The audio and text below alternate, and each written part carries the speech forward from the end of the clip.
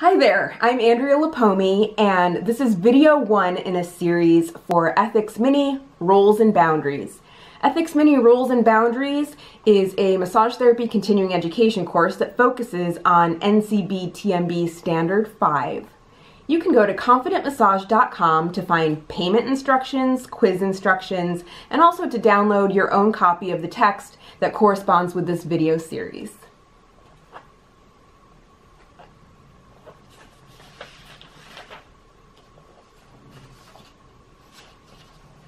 Introduction. Oh, boundaries. In my humble opinion, you're one of the more fascinating constructs having to do with human relationships, constantly morphing, expanding, and contracting, obvious today and elusive tomorrow. As massage therapists and body workers, you glorious boundaries provide us with inexhaustible challenges as new interpersonal situations present themselves on a regular basis. Sometimes you're loved, sometimes hated, but always necessary. How should we handle dual relationships while in the office? When is it appropriate for us to make product and treatment recommendations? Better yet, how about lifestyle choice recommendations? What's our motivation for staying vigilant against the brain-confusing, life-complicating qualities of transference and countertransference? I've been a massage therapist for over a decade now, and I still find myself revisiting the topic of healthy boundaries rather frequently. I'm guessing this is true for a lot of us, regardless of how long we've been up to our elbows in massage lubricant. Thanks so much for joining me as we embark on this action-packed exploration of the NCB TMB's Standard of Practice 5, Roles and Boundaries. I hope we all learn a few things and share a few smiles along the way.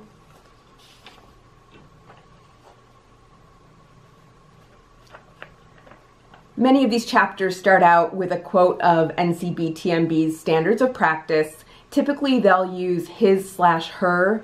In my own text, I prefer to use theirs so that it's a more inclusive manner of covering course material. Just keep that in mind. In his or her professional role, the certificate or applicant for certification shall recognize his or her personal limitations and practice only within these limitations. That's quoting the NCB TMB Standards of Practice. I'll admit it, I'm limited.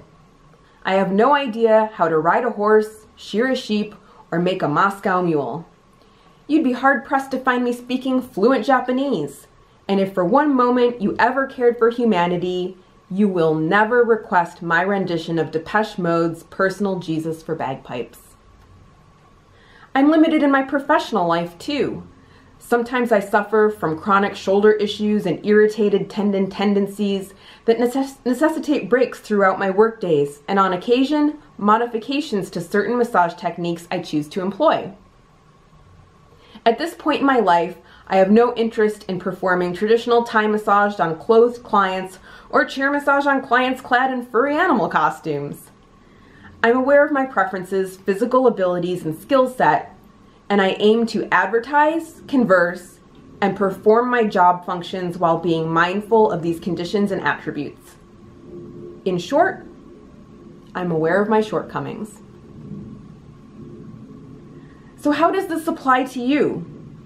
Only you can answer that question, but I'm guessing there's a modality, technique, or continuing education avenue of some sort that you haven't yet pursued during your wonderful lifetime.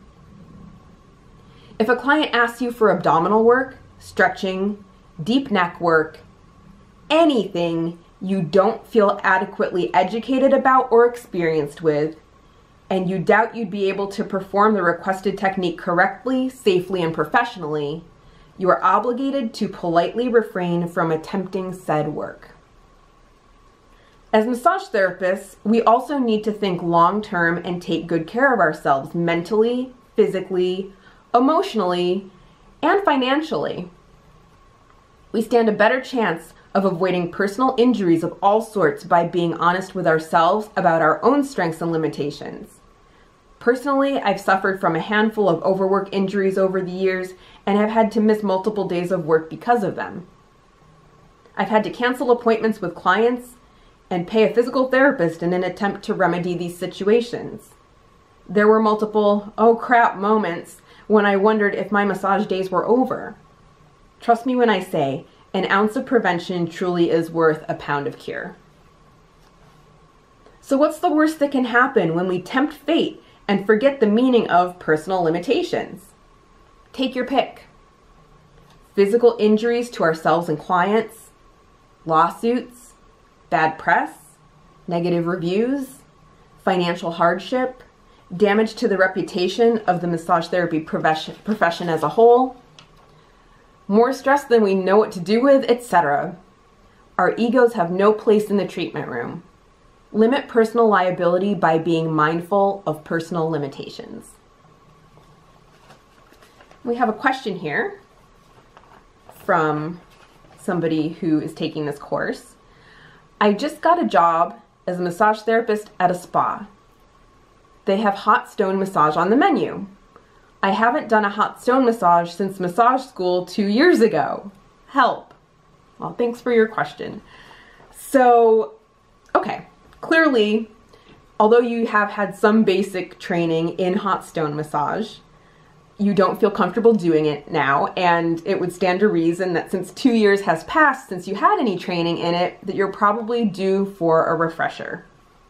So, first things first, you'd hate for the receptionist at this new spa job to book a hot stone massage for you, and then you're caught off guard. The client shows up, you realize it's a hot stone massage, and you're like, ah! So first things first, you're going to have to communicate with your employer so that the spa either makes training you or retraining you in their hot stone massage protocol a priority, which would be wonderful. And also that the receptionists don't book you for that service. So maybe they can take you off of the booking software for the hot stone massage service specifically. That way they can reactivate you for that service when you are trained and feeling good about your skills. So most spas will provide some sort of in-house training. Maybe they'll bring somebody in to train, maybe they'll have a lead massage therapist train, or even some of the other massage therapists that you work with. So that's a fabulous idea.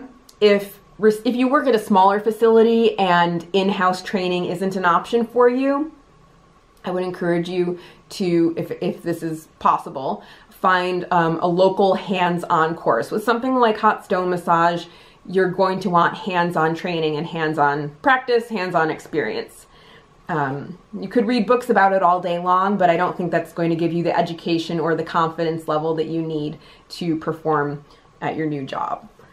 So, if possible, seek out a live, hands-on hot stone massage course. If you can receive continuing education credits for it, fabulous. If not, no biggie. What's important right now is that you receive the training so that you're not going to injure your clients, you're not going to injure yourself, and you're going to be able to provide the hot stone massage service without falling apart at the seams, I guess would be a good way to describe what happens when we try to do something that we're not comfortable doing at all. So, okay, you've taken your course.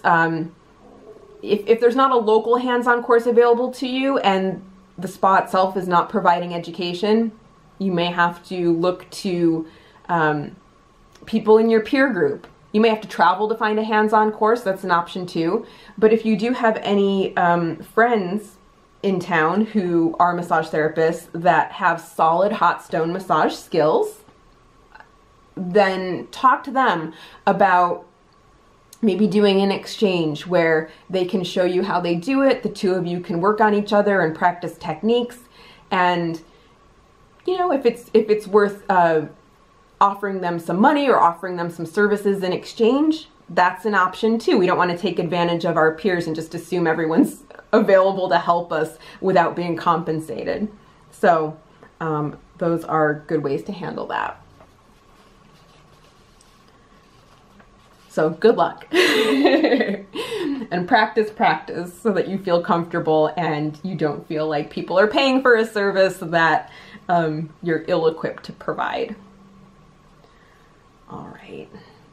Influential relationships. In his or her professional role, the certificant or applicant for certification shall recognize his or her influential position with the client and not exploit the relationship for personal or other gain. That's quoting the NCB-TMB Standards of Practice. In all honesty, a lot of us probably wish we were more influential with our clients.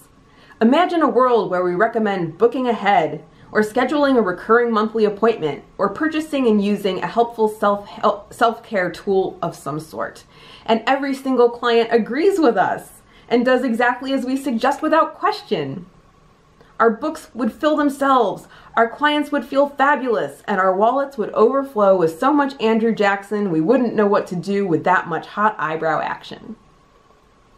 But here in the real world, massage clients run the gamut, from highly skeptical and deeply budgety to epically pliable and as spendy as the day is long.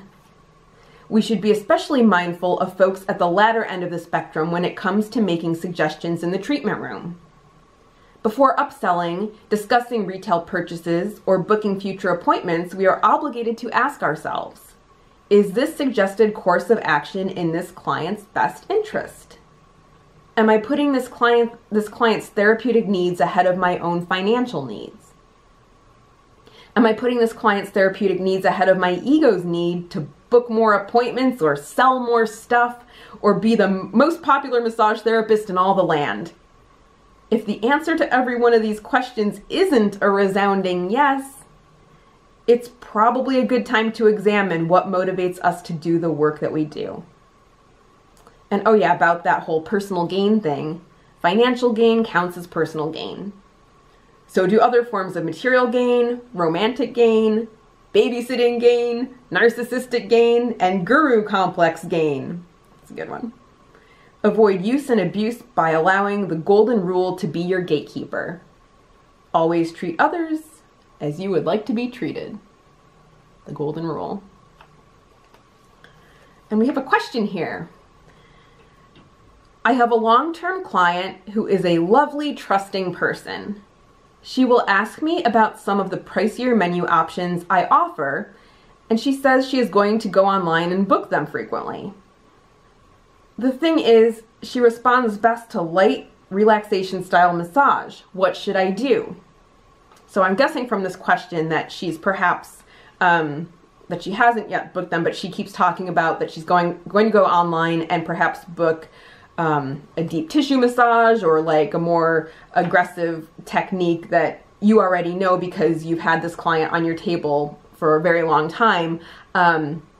You already know that she responds better to lighter relaxation style massage techniques. So I think this is actually a common thing that happens, and this is a good example of where you could run into potential problems with having an influential relationship with this client, because it sounds like she would be likely to say yes. Like she obviously respects you a lot as a professional. She trusts you. She enjoys her time with you, and she enjoys her treatments. So you're in a position where whatever you recommend, there's a pretty good chance that she's going to schedule those services.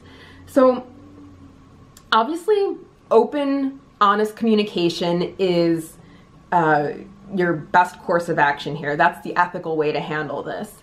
So what you can do when she indicates she's interested in, let's just say, a deep tissue massage to keep things simple, what you can say is, what are your goals? Let's talk about your goals. And perhaps she just wants to try something new, and this item happens to have a higher price point. You could discuss with her, you know what? Your muscles respond really well to the techniques we've been using. So you can continue to get the most out of your treatments.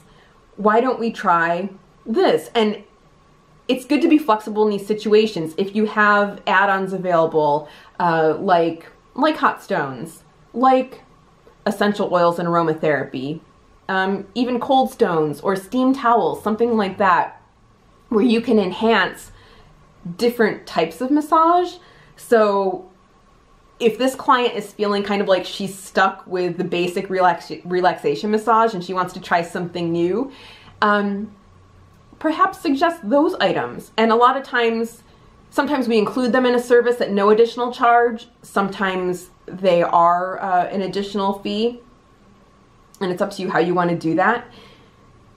In that case, it sounds like she'd be happy to pay for those things. And if you do believe in your heart of hearts that those would be beneficial to her because you've seen her achieve great results with the relaxation massage techniques, go for it. If you feel that they're benefiting her and you're not just doing it just to add a $5 or $10 upcharge onto her bill. Another option would be, maybe it's time to look at your menu and think about, what other services that are predetermined services. Let's say you have a basic, like a basic relaxation massage, and then perhaps you have a deluxe relaxation massage that includes all of those hot stones and aromatherapy and all the things we just discussed. And of course that would, as would be expected, would have a higher price point. Then you're being really upfront and giving her options that would probably, it sounds like, be something that's still going to be like of maximum benefit to her, and maybe even more benefit. Maybe she needs a little hot stone massage in her life and she doesn't know what she's missing. So that would be my advice in that situation. Open, honest communication, being flexible and coming up with some ideas, whether you want to include them in the price of the existing service or you want to add them to your menu as add-ons. Or my preferred method is actually to come up with a deluxe version of a massage modality that already includes all of those elements. It keeps things simple. People don't feel like you're nickel and diming them, and they don't have to think about money things when they're in a setting where they just want to get away from the real world and relax. I'm trying to keep these videos around half an hour in length, so forgive me for looking at the clock. All right.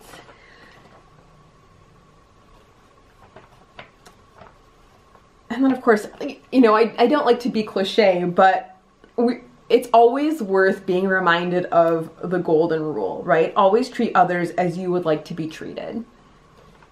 This is the simplest way to keep in mind that we are truly here to provide a service, to serve our clients. And as such, we hold a lot of power, and if we're providing our services in an ethical manner, where we're respecting boundaries and we're constantly aware of them and assessing them, we have so much power to just like make somebody's life for that moment in time that they share with us just a wonderful, pure, trusting, and just all around great experience. So you can never go wrong by reminding yourself of the golden rule. Always treat others as you would like to be treated. Let's see if we have any other questions here. And of course, if any of you ever have any questions that you'd like to forward to me, you can email me at helpinghands@confidentmassage.com, and I will get back to you as soon as possible. All right, no other questions on this one. I am doing these videos in a series, so this is video 1 in a series in this course. I also have a few other courses up at confidentmassage.com, and there are video series that correspond with all of those as well. There's also downloadable course content that corresponds with the video series, and you can also find quiz information and payment information at confidentmassage.com as well. So feel free to forward any questions to me that you have. Again, helpinghands@confidentmassage.com. And thanks so much for tuning in, everybody. I will see you in the next video. Bye.